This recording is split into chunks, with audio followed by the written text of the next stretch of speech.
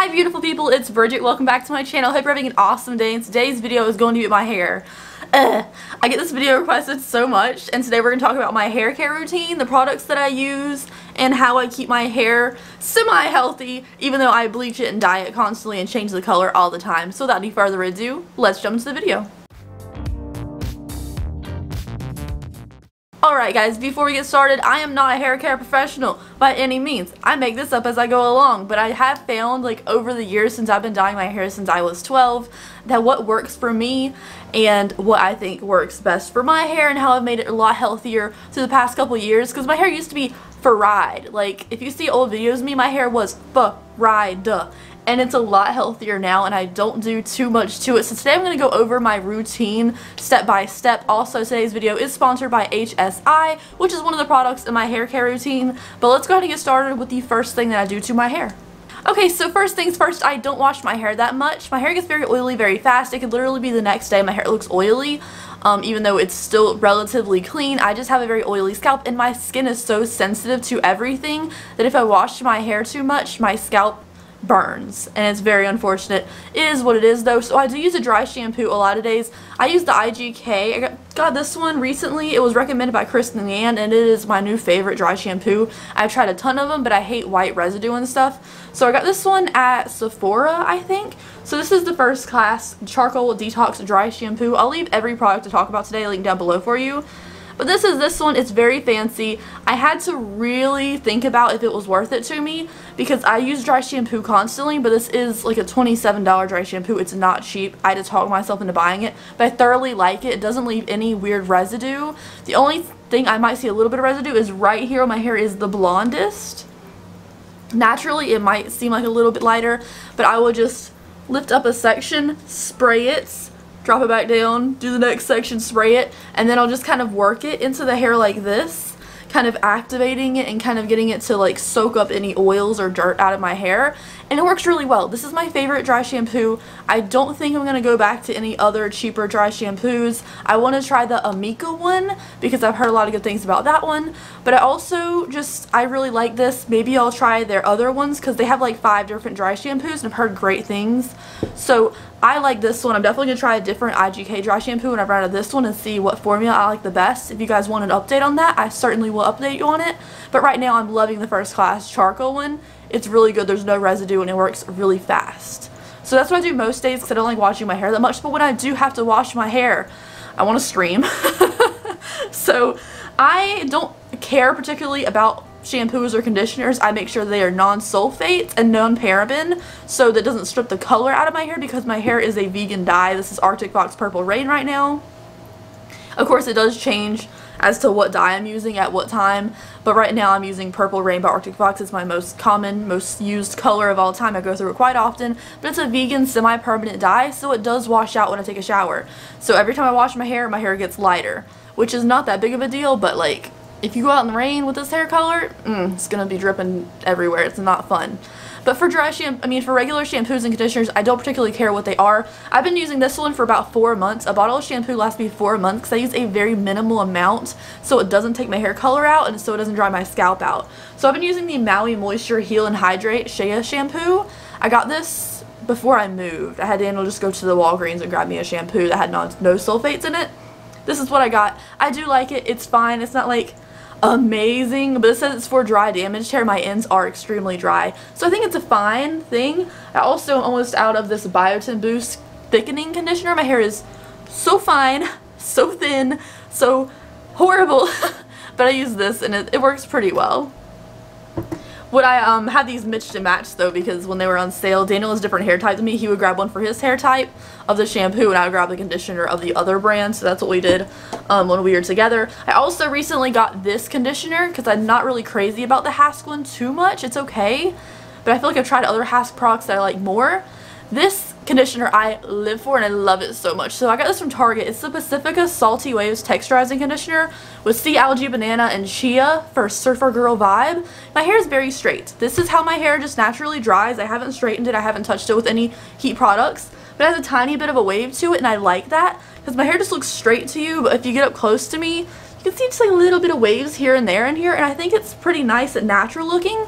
So I use this as my conditioner. It smells like banana, and it smells really freaking good. Like, I wish you could smell it. It smells fantastic. But I got it from Target. I use this as my conditioner, so I'll put shampoo in my hair when I first get in the shower. I'll rinse it out really quickly, and then I'll leave this in my hair and kind of bunch my hair up on top of my head and like do all the rest, wash, shave, whatever.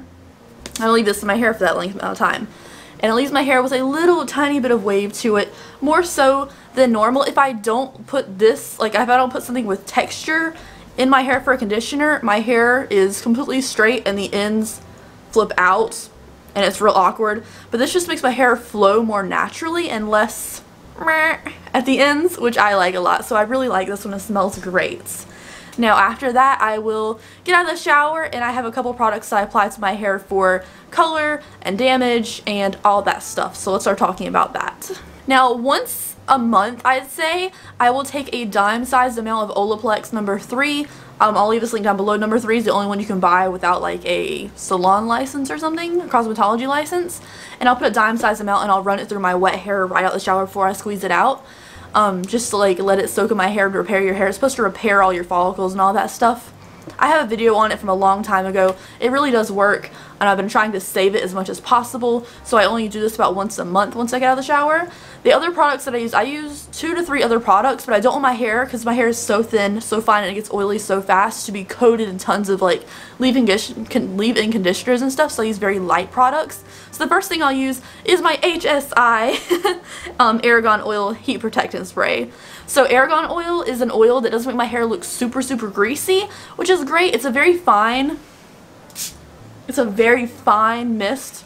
It smells like a salon. It smells so good. Like, I love the smell of this. And it's a very fine mist. So I've had other heat protectant sprays before that I got from like Walmart, and I've got from Sally's before, but their spray is very like darted. This is very fine mist. It just smells so good, so healthy, and like slightly floral, just a little bit, but it does help heat protect my hair. I don't know why I can't talk today. I need to get my tonsils removed. They're really bad. But so I'll use something like this for my heat protector. I do live in Florida now, which we know, I keep talking about it, and it's very weird for me to say that I live here, but it's very hot, and I don't use heat on my hair all the time. Most times it just dries like this. Like I said, I just leave that texturizing conditioners that gives my hair like a little bit of movement into it, and I don't heat my hair up very much. But because I'm going outside and because I'm going in the environment and I might have to heat my hair a little bit to straighten it or something later on, I don't know, and my hair is still wet fresh out the shower, I use a heat protectant no matter what. I'll just take 4 or 5 spritz.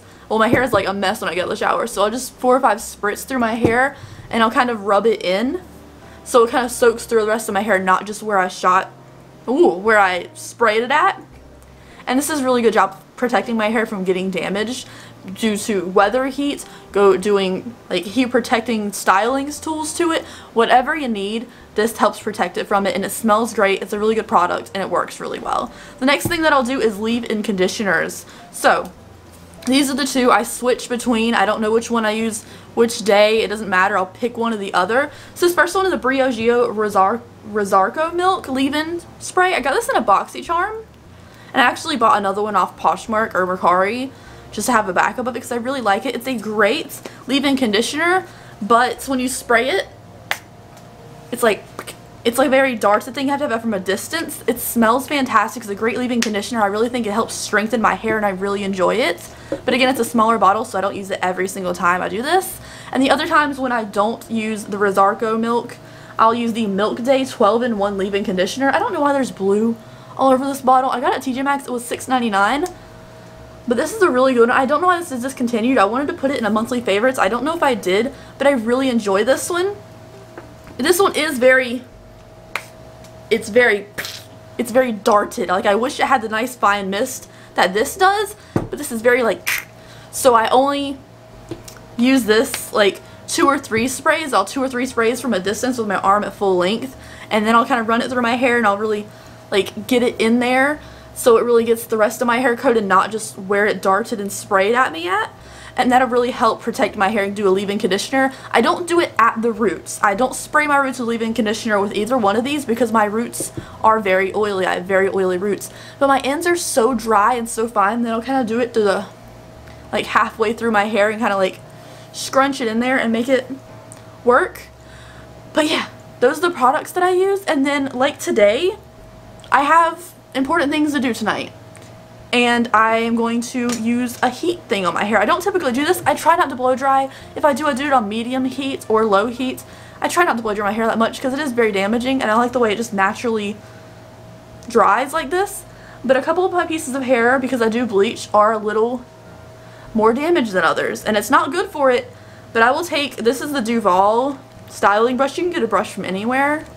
And they gave me this a couple years ago. I think you can use coupon code Bridget, save 70% off of it. I don't know if it's still valid or not, but I just have this forever. I have it on low heat, so I have it on 285 degrees. And I would just slowly, I should have brushed my hair first. I'll just slowly do that, and it'll get rid of some of the frizzies. This also, the heat protectant does stop frizziness. And it's color safe product, so none of these products, the leave-in conditioner or the heat protectant spray or the shampoo and conditioners, have sulfates or parabens in it. But if my hair is just a little bit too frizzy, I will take this on 285 degrees, which is very low, and I'll just kind of run it through, and it'll help straighten it just a little bit to get rid of a little bit of excess frizz. I only have to do it on 2 or 3 pieces of my hair. The rest of my hair is decently healthy, you know, for being what it is, for being a heat damaged, a color damaged, a bleach damaged hair. My hair is overall pretty healthy. Like, if you look at my hair up close, yeah, sure, it's a little ratty looking right now, but it's really strong, it's really healthy hair, and I washed this yesterday, not today. So overall, this is all I do to my hair to keep it protected. I hope you guys enjoyed this video. I'm sorry I can't talk right today. If you guys have any like recommendations on how to fix tonsillitis without getting them removed, please let me know down below. I would love to hear about it. Thank you guys so much for watching today's video. I'll leave all these products linked down below free. Thank you to HSI for sponsoring today's video, and hopefully this helped you protect your hair. If you have any other tips, I'd love to hear about them down below. I'll see you guys later. Bye.